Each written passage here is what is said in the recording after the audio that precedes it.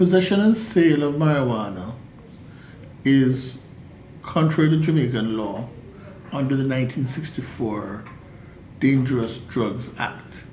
Cannabis sativa is, the pistolette portions of it, is against the law for possession or sale.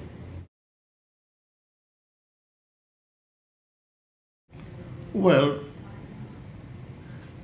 originally, historically, ganja was not a problem. The plant grows, I believe, wildly in many of the Jamaican mountainous regions.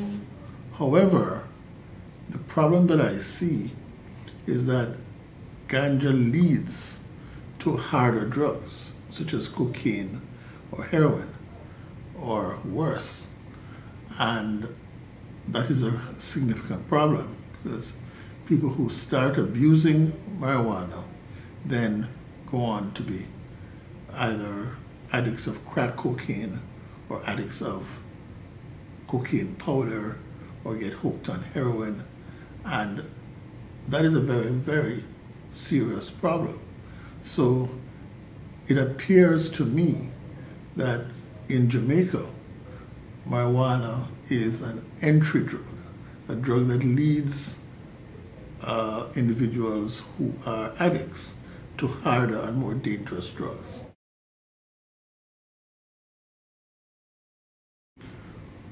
It's difficult to assess the role of ganja vis-a-vis the role of cocaine, but I'm sure that individuals who illegally are involved in the sale of marijuana are also involved in crime in Jamaica.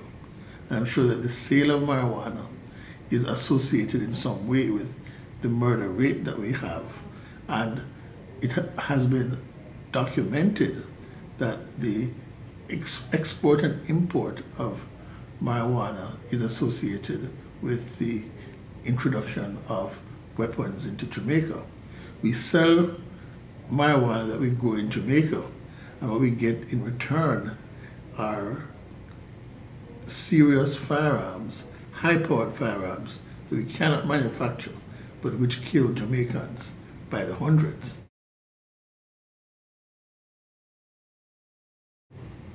Well, I don't know that there's a growing global movement. Certainly we've had developments in the state of Colorado in the United States recently, and how these developments are going to be resolved because of the conflict with federal narcotics laws is still a question. It must be said, though, that this attempt to make marijuana a product, a commercial product, is extremely dangerous and could have a very significant negative effect on the Jamaican economy and also the Jamaican quality of life. I'm not saying that there are not extracts from cannabis that might be of some use for, say, cataracts and other eye ailments. I understand that perhaps ganja tea might be able to assist some people who have respiratory difficulties.